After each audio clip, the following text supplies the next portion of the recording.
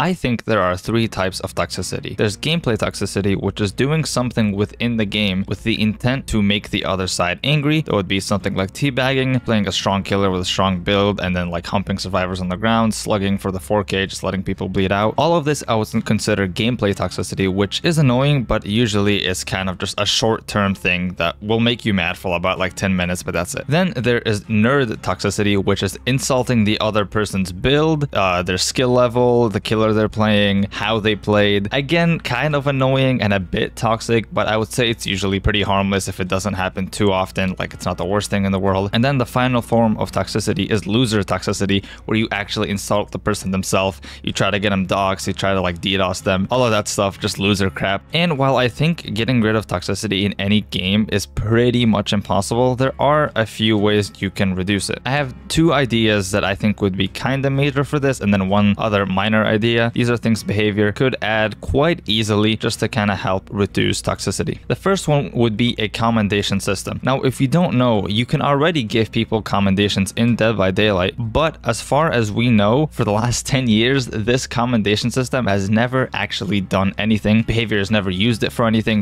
I don't even think they keep track of it. What I think they should do with it is, instead of having to click twice, you just have the thumb up thing just ready right away. So it could just be one click away. And if you give someone a commendation, it'll like keep track of how much they've gotten. And once they hit, let's say 50 commendations, they get like 100k blood points and like 500 shards. Like 50 commendations, that would be a lot, assuming all 4 other players commend you. That's still a lot, and that's like what, 10, 12 games just to get it. So it wouldn't be anything crazy, but it could be a way for you to tell people that, hey, it was fun to play with you or play against you. You could commend the killer or other survivors too. And also, if you were playing with friends or EQ into someone again, you could only give them a commendation every 24 hours just so people like can't farm, you know. You would always give your friends commendation, you know. And yeah, that would be pretty much it. You might get a little notification in like the bottom right saying you've been commended for like excellent gameplay or good sportsmanship, just anything like that. The second feature would be a role incentive. So how this feature would work would be, for example, every survivor game you play, it adds a 5% incentive for killer, and it would have a cap of maybe like 200%. So if I'm like a dedicated survivor main and I play 40 games of survivor, I would get like a 200% bonus for a killer game. How this would reduce toxicity is that people would try to play the other side more, and then if you play the other side more, you obviously have more empathy for it, other than being a dedicated killer main or a dedicated survivor main, you know, just so you can see through the lens of the other side. So I think, again, this wouldn't be anything major. It would just be like a slight incentive that builds up every game you play for a role, and once you play that role, it just gets rid of the incentive. It like resets it. And the last one, I don't think anyone's ever like suggested an idea like this, but I used to play this game called Brawlhalla, and when they had endgame chat, they ended up removing it, but when they had endgame chat, there would be a little button you could press, just one button. It was X, so you could just press a button and it would just type GG for you. I think, you know, that was just a cute little idea where